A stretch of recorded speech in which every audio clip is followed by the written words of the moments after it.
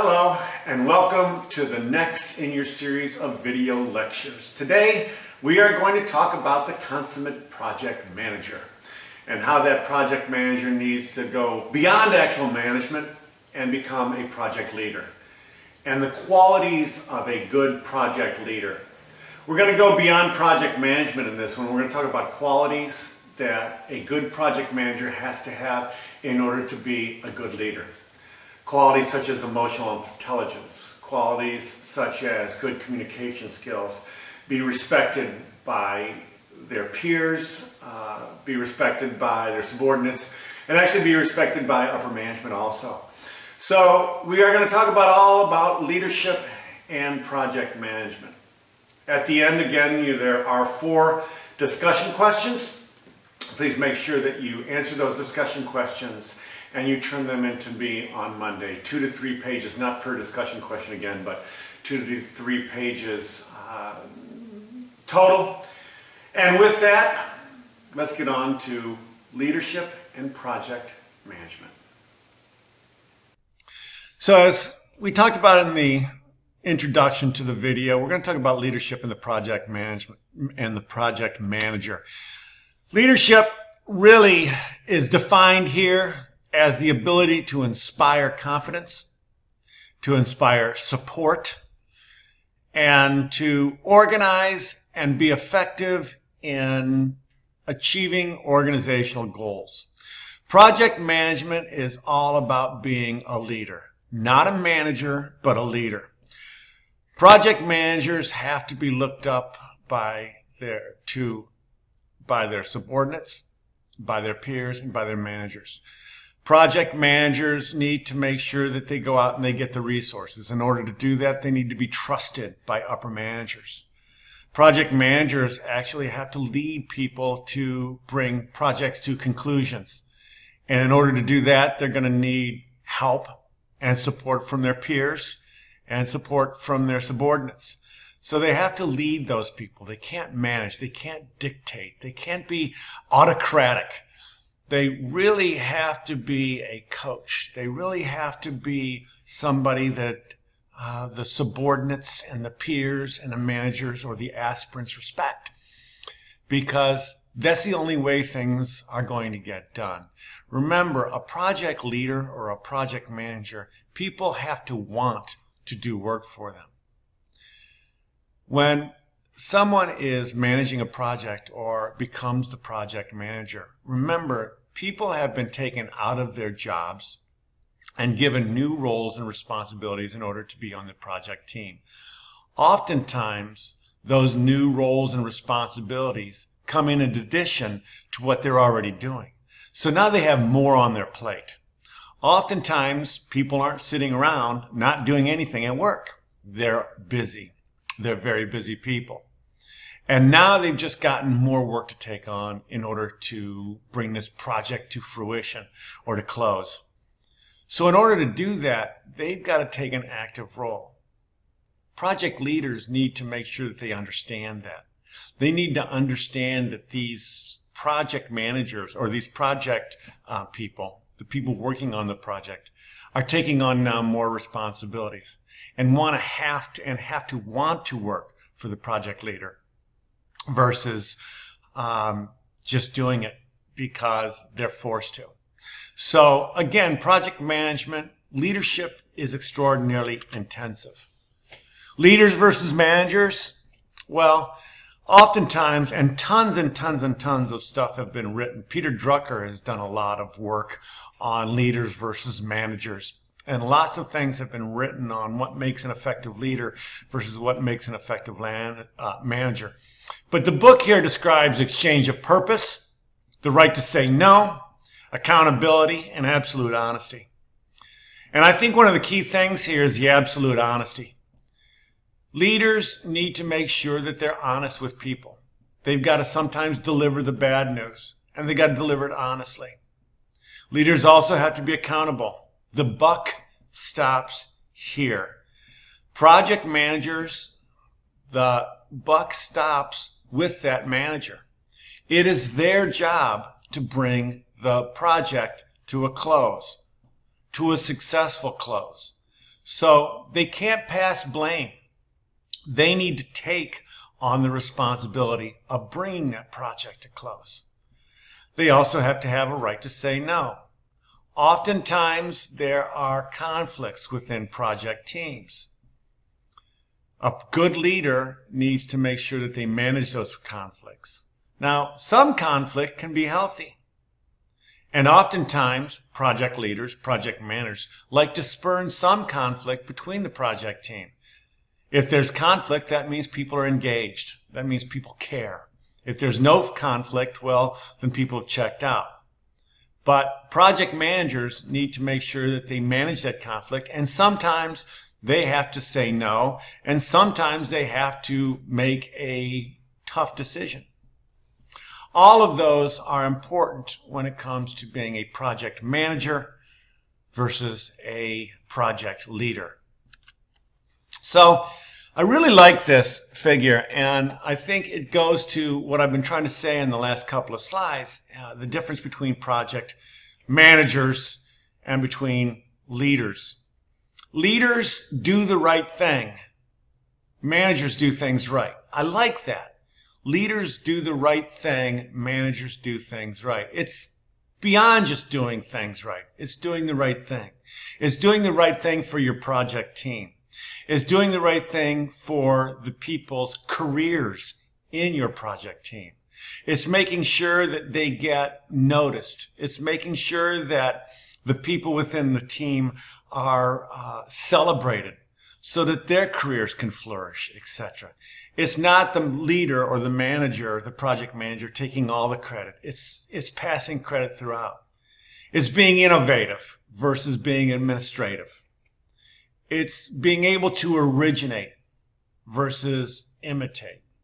And it's also being able to command respect instead of demanding respect. You know, we talk about power in organizational behavior, and that's a key thought in organizational behavior. But we talk about power. We talk about legitimate power, and we talked about all types of different power. By virtue of being a manager, you have power. Subordinates have to do what you said. Regardless of whether they respect you or not, because you're in that role, you demand respect. You demand authority. People have to follow you. With a leader, though, they command respect. People want to follow them. Think about managers that you've had in the past, managers that have been good managers and managers that have been bad managers. The good managers you wanted to follow. The bad managers you've had to follow. A good leader has a focus on people versus a focus on a system. A good leader wants their people to succeed, and a manager wants the project to succeed. I think that's also a key distinction. A good leader wants their people to succeed, and a good manager wants the project to succeed. Now, yes, a leader wants both. They want the project to succeed, but that project they know will succeed if their people will succeed. And they focus on those people and the project's potential versus on the bottom line. They focus on moving those people and having those people grow with the project versus being just part of the project. And I think this slide right here goes to a lot of key things and key differences between a project manager and a project leader. See, project leaders or project managers are mini CEOs. Remember, they're managing many people from different functional excellences, but they're not really managing them. They're leading people from different functional excellences. Project managers have projects teams that are made up of finance people, accountants, production people, oftentimes human resources, oftentimes made up of customers and suppliers themselves. All of those people are from different functional excellences, just like a CEO. A CEO manages people from accounting, from marketing, from production, etc. So being able to manage different functionals and be able to bow to the power, as I call it, And that's a key term. Being able to bow to the power is also a key leadership quality that project managers have to have. The finance person is part of that team because they bring skills that that project manager doesn't have. So when those skills are needed, that project manager needs to rely on those people. They need to bow to that power and have those people bring out those skills in order to make that project team successful. So a project leader, a project manager needs to understand when to push and when to be pushed. And that's key, and that's kind of like a mini CEO. Project managers acquire resources and project resources. And the key thing about a project manager is they need to be able to motivate. Remember, these project team members are taking on more responsibilities. They already had a job, and now they've got a new job and a new role, and oftentimes comes with more responsibility and more things to do. Oftentimes, when people start a project team, they grumble because now there's just one more thing that they've got to do. A good project leader, a good project manager will motivate these people to make sure that they want to do it and they're doing a good job of it. And then finally, a good project leader also has a good vision, and they're able to fight fires. They're able to manage conflicts, etc.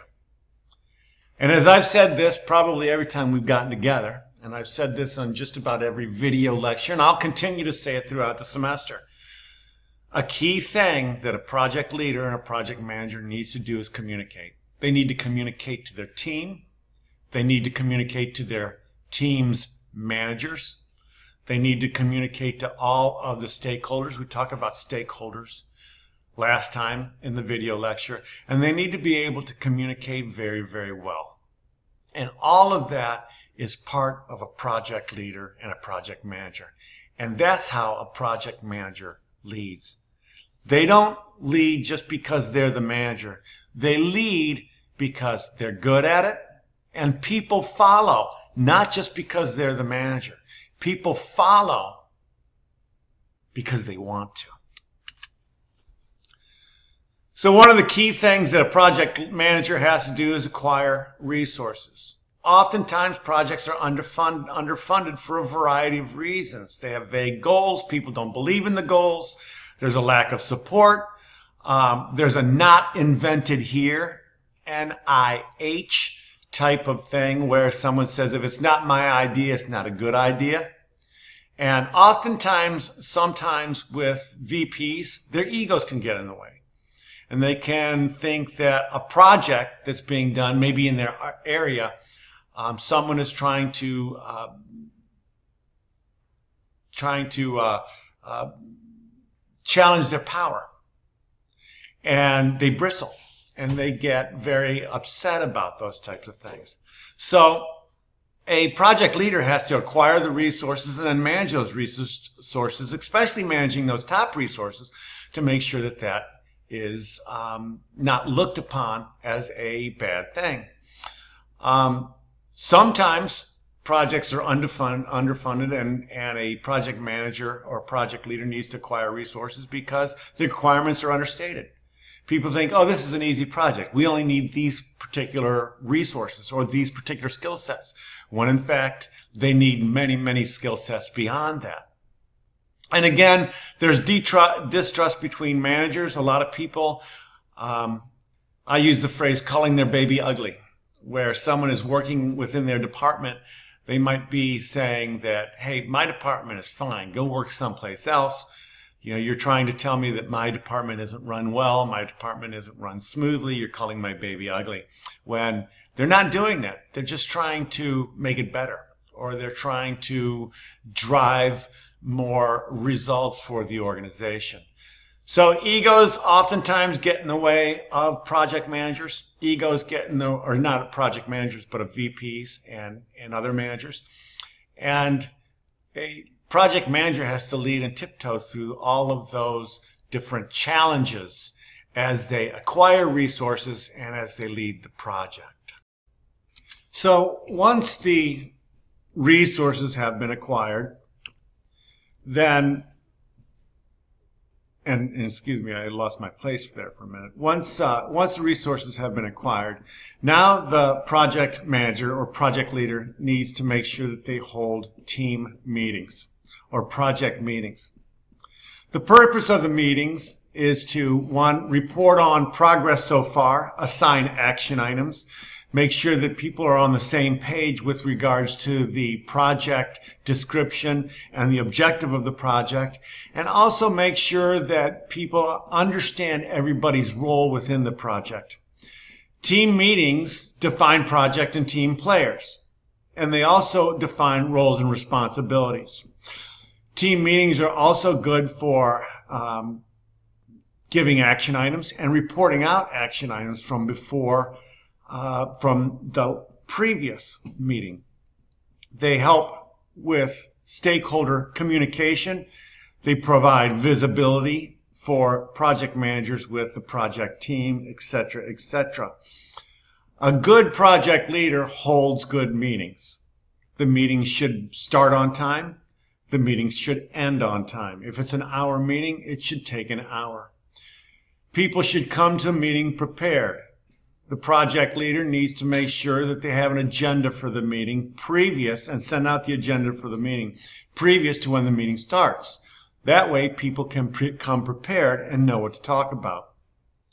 Project leaders also need to make sure that they hold meeting notes and take meeting notes, and also send meeting notes out after the meeting so that everybody can review them, and also send out notes prior to the next meeting so that people can review the action items to make sure that their action items are done. The other thing that a project leader needs to do is understand who needs to come to the meetings. Not every single project team member needs to come to every single meeting.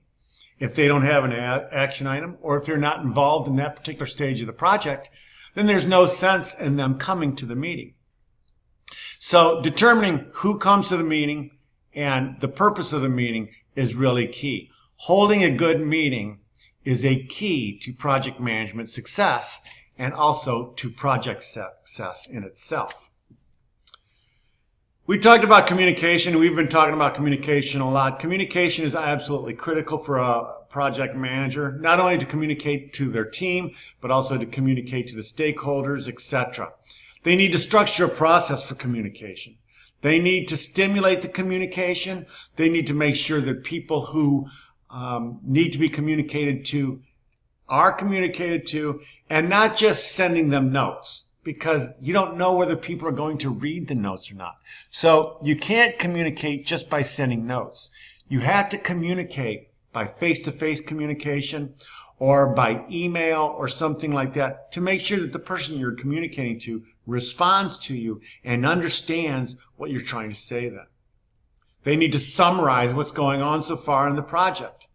They need to make sure that their communication is effective and the person they're communicating with or the people they're communicating with understand and have access to the information which they're trying to commit or communicate to.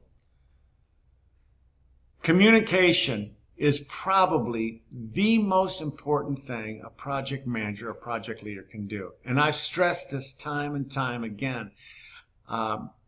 And the thing about it is, and we talk about this in organizational behavior too, and I mentioned this also with culture in the last video lecture, but you know, human beings are one of the very only people on this planet, or only animals on this planet that can communicate effectively with one another. The problem is we don't.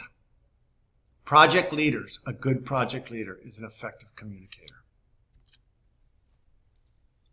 So they communicate specific outcomes and they communicate specific behaviors. They communicate the behavior for supporting, for harmonizing, for setting standards, for setting expectations, analyzing the process so far, keeping the peace, making sure that the conflicts are resolved. All of those are part of a communication that project leaders have to do. Again, I said this before.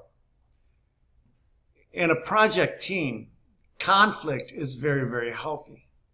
There needs to be conflict. That means people are engaged and people are trying and people have opinions about what's going on. But gatekeeping and making sure that that conflict management is part of the communication process and is part of the job of a project manager. So it's important, it's actually critical that project managers are good communicators because they can do that. They can regulate behavior, they can resolve process problems. The other thing that part of the communication that a project manager needs to do is they need to also make sure that they deliver the bad news. If someone's not completing their action items on time, the project manager or project leader needs to communicate with that person to find out why and to motivate them to complete their action items on time. Remember, project management is all about doing action items and completing action items. If somebody is not pulling their weight, it's part of the communication process that a project leader needs to do. So, characteristics of an effective project manager, they lead by the example. If they want action items to be completed, they got to make sure they complete their action items on time also. They have a vision. They can see what the project is going to look like 6 months from now. They can see what the end result is. They're decisive. They're not wishy-washy. They get their job done. They're good communicators. We've talked about that. They're good at setting standards, and they're good at setting roles and responsibilities. They motivate. Remember, these project team members, they have other jobs to do besides this. Project leaders and project managers need to motivate them to get their job done on time and in a timely manner. They need to stand up to management when necessary. If they have a good vision and they know where they're going, even if managers want to maybe increase the scope or do something like that, they need to stand up to them and say, no, here's the way it's going to be. Again, they're visionaries. They also need to encourage new ideas, and they also need to listen to new ideas. I brought a term out a couple of slides ago called Not Invented Here, NIH. Oftentimes, people will take exception to new ideas if they're not their new ideas. A good project leader has vision and can understand when there's a good idea and a new vision for the project, even when that vision wasn't his or hers. Characteristics of project managers who are not leaders, well, they set bad examples. They don't complete their action items on time. They're not good communicators. They don't have good agendas. They don't hold good project meetings. They lack self-confidence. They're wishy-washy. They can't stand up to managers. They get pulled in every direction, and they're not very good organizers, and they're poor motivators. Sometimes this is due to organizational factors. Maybe the person's just not a good leader. Maybe they're just not good suited to be a project manager. Not everybody can manage a project. A lot of people can work on a project, but not everybody can manage a project. It takes a certain type of person to do that. Management, human resources, need to understand what characteristics it is that needs to take on a good project management role. The other organizational factors can be inconsistent reward or too many things. If a project manager is leading too many projects, well, they're pulled in too many directions and maybe they don't have time. They don't have the resources. They don't have the particular, and I hate to say this, but the particular bandwidth to get it done because they're leading too many projects. Or maybe there's insufficient reward. Maybe that's just another thing for the project manager to do. And because there's nothing at the end of the rainbow, so to speak, there's no motivation for them to do it. So all of these things on this slide you can see are characteristics of project managers who are not good leaders, characteristics of project managers who fail.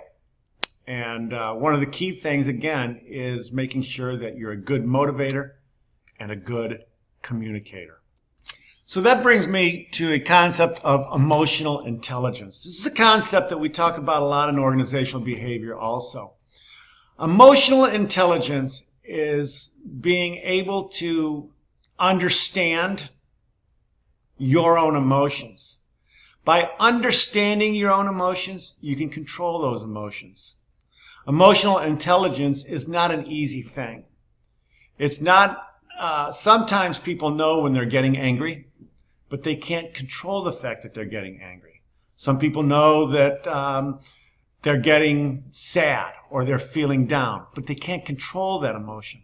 Emotional intelligence refers to the leader's ability to understand their emotion and then control that emotion. I liken it to a customer service representative. A customer service representative, I've always said this, has to have an extraordinary strong emotional intelligence. Because remember, they get calls from people, and these calls oftentimes are complaints. And sometimes these callers are very angry and they yell at the customer service person, etc. Well, when that customer service person hangs up and they take on a new call, they can't bring that last call into that new call because they can't treat that new customer like the old customer, or they can't let the old customer affect them treating the way they treat the new customer. That's emotional intelligence. It's the same thing with a project leader. If something happens right before a project team meeting that might anger the project manager or make the project manager feel down or something like that, they can't bring that into that project meeting.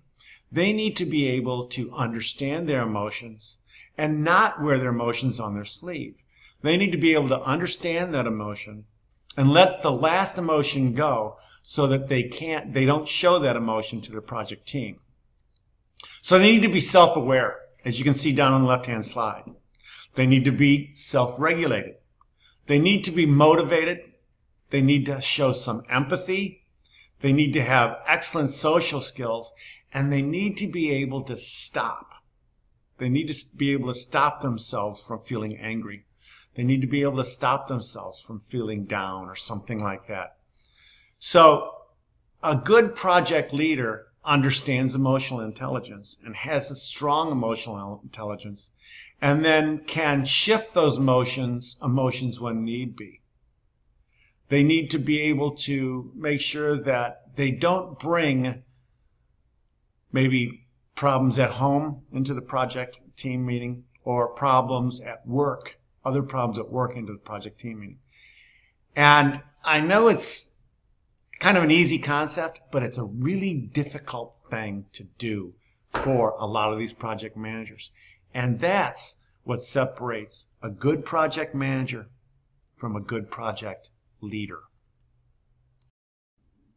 So that brings us to other traits of effective project leaders. One study said that credibility was a key trait for project leaders. They needed to be creative in their problem solving. They had to understand and have a tolerance for ambiguity. They need to be able to manage the fact that they don't know what's coming next. They also need to be able to manage the fact that there's variables in all projects, and there are things that you can't foresee coming. There's things that are going to stall the project or maybe derail the project for a little bit because you can't see them coming. So they need to be able to understand ambiguity and have a tolerance for that. They needed to be flexible in their management style, because remember, they're managing a lot of people from different functional excellences, and they're managing a lot of different people that are motivated and respond to management differently. And then finally, as I have said over and over and over and over again, we need to have effective communication skills. The other abilities that they need to have is organizational abilities. They need to be able to understand and be very, very organized. They also need to have an understanding of the organization in itself. Understand what the goals of the organization are so that their projects and they can manage a project to those goals of organization. They need to be very productive. They need to be very creative. They need to be cooperative. They need to be integrative. All those types of abilities that a project manager has. As I said a couple slides ago, not everybody can manage a project. Project management is a skill set that can be taught But I think there are also some inherent qualities in a person, like organizational skill qualities, some inherent and emotional intelligence and those types of things. There's some inherent skills in a person, and then other skills can be taught that makes people good and effective project managers. So now let's turn our attention to project champions. Project champions are not project managers. Project champions are those people that project managers rely on to help them get resources, help them communicate. Project champions, generally speaking, are those that are championing the project. They're sponsoring the project. They're making sure that the project manager has everything that he or she needs to do to get the project. So oftentimes, let's say if it's in the marketing field, let's say it's a new product development project, a champion might be the director of marketing because they need to see that that project is done. Maybe there's a project over in finance, and the champion might be the director of finance because they need to see it done. So champions can be project originators. They can come up with the project. They can be entrepreneurs. They can be people who think about what projects need to come up, etc. So project managers, generally speaking, are not champions. Champions are the people that are the sponsors. They're kind of like the producer in the movie, whereas the director is the project manager. The champion is the producer, the one that puts up the money or gets the resources and makes sure that the project or the movie is done on time. So a typical champion role is to have their traditional duties are to have technical responsibilities, have leadership, be able to go and get resources, be able to coordinate, have control to obtain resources, as like I said, and also be administrative. They oftentimes need to be the ones that are running roadblock or opening roadblocks for the project manager. They're cheerleaders. They're visionaries. They're politicians because they can go and they can get resources in a very politically astute way. They're ambassadors. They can go from one area to another area. They can be the liaison between finance, between marketing, between production, human resources, etc., etc.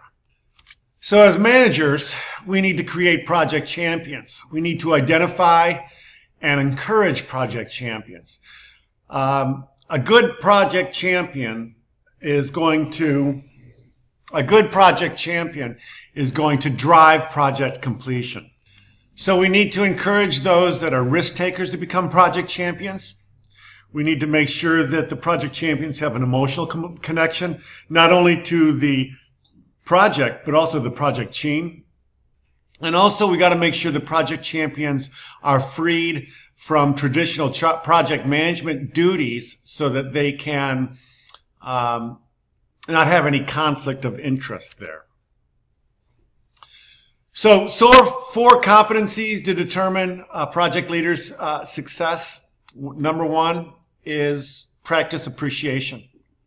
Number 2, remind people what's important. What is the key things? And also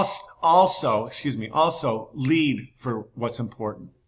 Generate trust, and then also align with the leader and align with the champion. Project management in international settings. Now that goes beyond not just the culture that we talked about in the last thing, not just the project manager's leadership skills, but also cultural skills. They need to understand the environment in which they are managing the project. They need to understand the political environment, the cultural environment. They need to make sure they don't stereotype.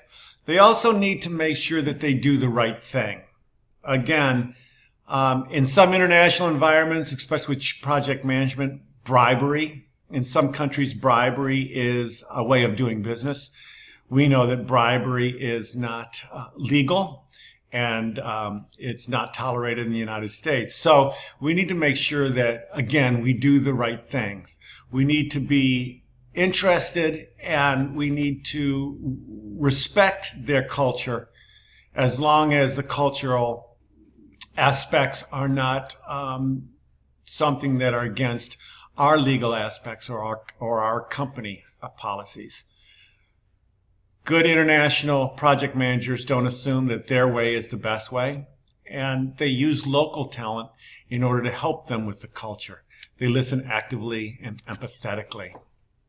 So project managers, and we're going to start wrapping this up soon, but project managers really are professional.